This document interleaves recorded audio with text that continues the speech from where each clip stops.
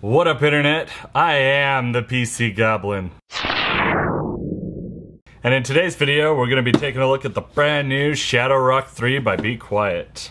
Now, this is a 190 watt TDP CPU cooler, and this is the box that it comes in. So let's go ahead and start unboxing it and see what we get with it. Okay, to start, we've just got like a little pull tab, or whatever this is called, on the back. Pull up on the top. And this is what we're greeted with, just one flap. It's kind of weird and unique. And this is the other flap, but it looks like it's designed to hold something in it. Foam protecting the cooler. Box of accessories, I'm assuming the mounting hardware. And finally, the cooler itself.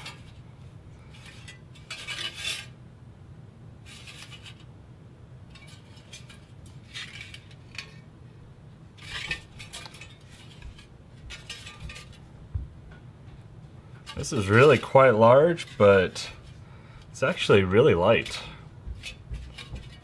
I mean, it's definitely got some weight to it, but with how big it is, I would expect this to be a lot heavier, if I'm going to be honest about things. So, that's cool. Put that off to a side. Anything else in our box? Oh yeah, we gotta have a fan. One Shadow Wings 2 fan. So this will be good, be nice and quiet. Yeah, that's all that's in that box. Let's see what's in this box.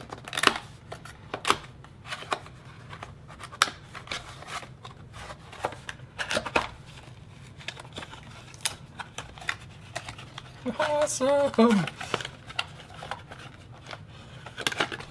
One Be Quiet screwdriver. That's so cool.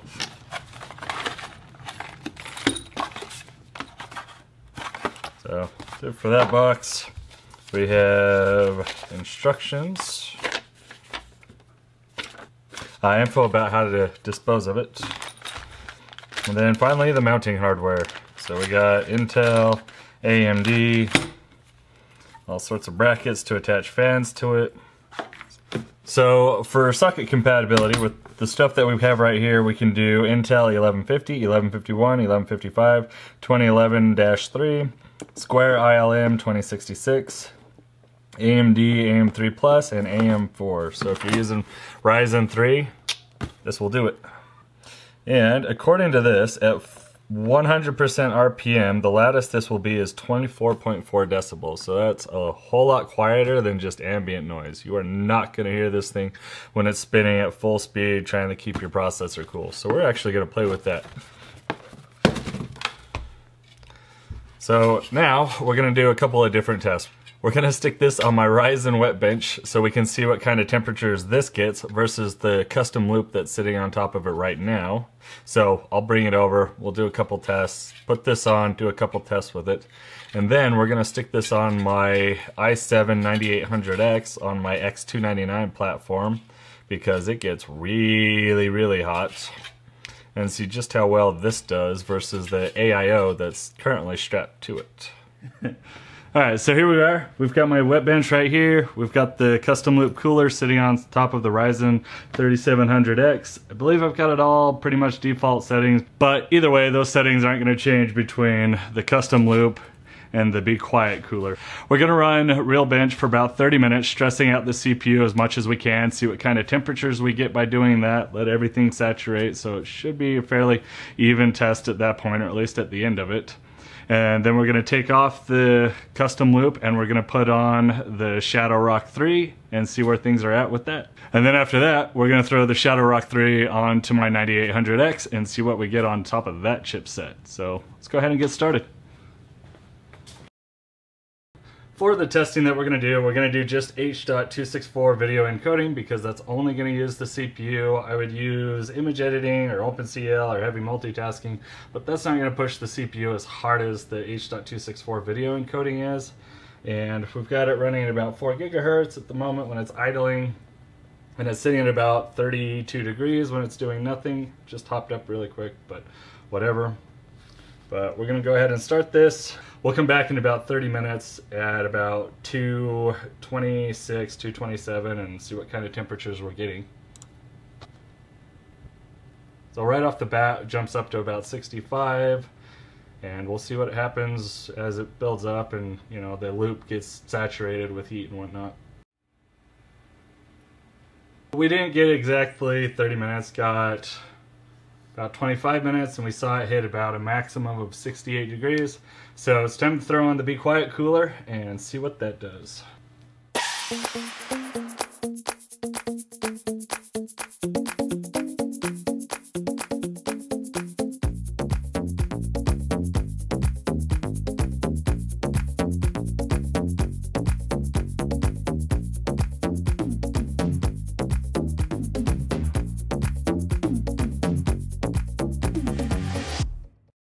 So I've just got it installed right here. You can see it spinning fully. You can feel air going through it.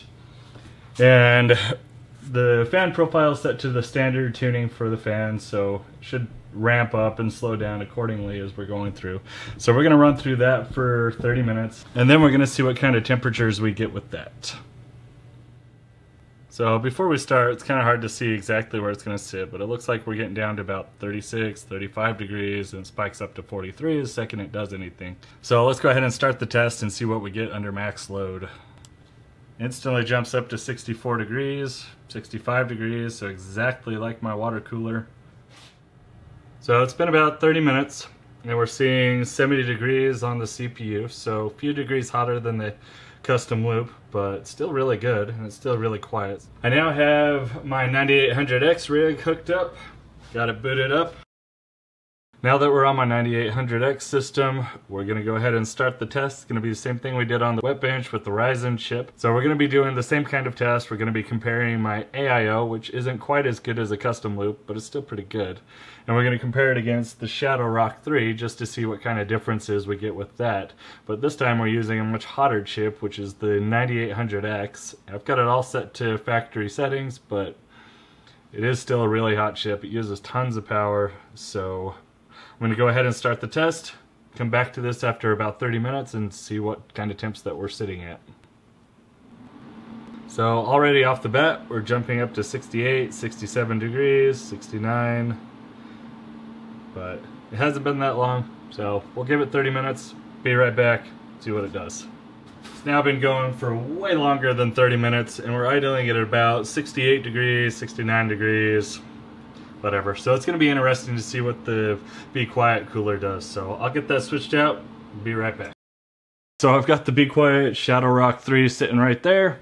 Now we're going to do more tests on my 9800X to see just what it's going to do and compare it against everything else. So I have the fan on the cooler set to 100%, so it's going full bore, and we're sitting at about 44 degrees idle.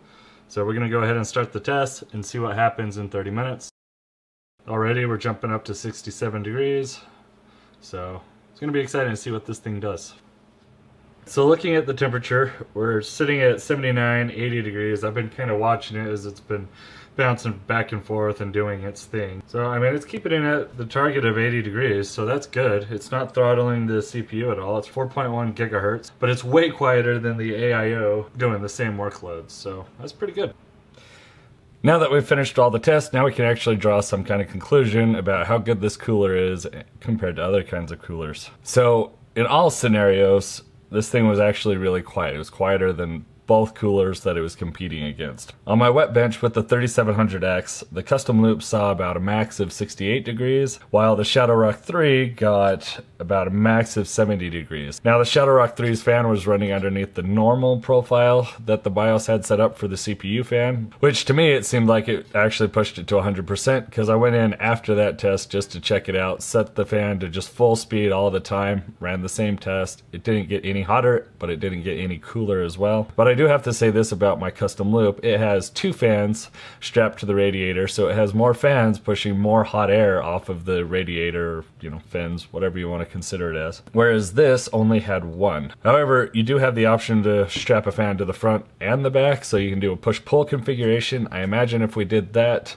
we would have seen at least a 2-degree drop in the temperature, so it should have been more or less just about as good as the custom loop would be my guess. Now, I'm not going to test that, or at least in this video, because I'm just trying to show off this cooler with everything that it comes with, and it doesn't come with 2 fans, it only comes with 1, so that's why the tests are being run the way they are. Moving on to my personal rig that I use every day with the Fantex Evolve X case, running the i7-9800X. The NZXT Kraken, X62 Kraken, saw a max of 68 degrees, while the Shadowrock 3, underneath the fan running at 100% full speed, saw a max of 80 degrees. So just like on the wet bench, my Kraken has 2 fans that's pushing air off and away from the loop or off the cooler, however you want to consider that one as well.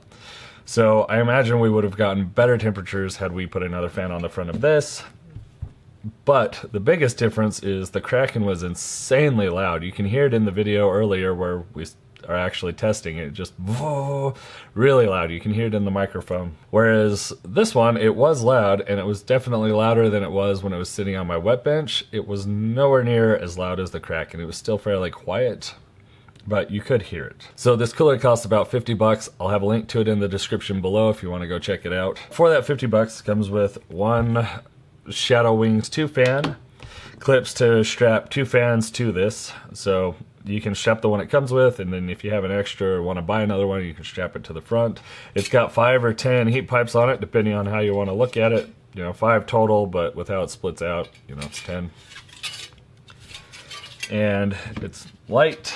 It's got a high profile, so it'll sit over pretty much all memory, and you shouldn't really have any issues strapping it to any system that you're wanting to cool. Plus, it's German engineering, so as you know, that is the best kind of engineering.